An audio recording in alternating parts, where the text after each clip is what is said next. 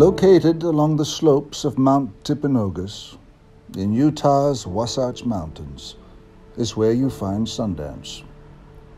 It provides the backdrop to Bron Roylance's latest canvas, an architectural mountain home design he's calling the Monastére, a unique old-stone structure which, in his imaginary world, could have been an 18th century monastery, and over the course of time evolves into a ski lodge.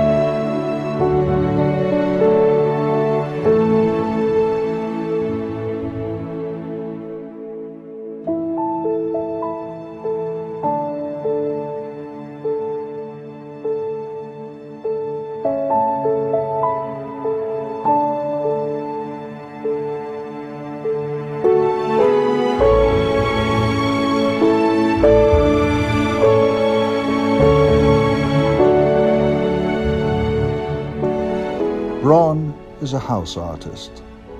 This home, the monastery, is his 8th home he's built and designed in Sundance, which has been made to last for many generations. If you have time, take a look at the Bron house. It's worth the journey.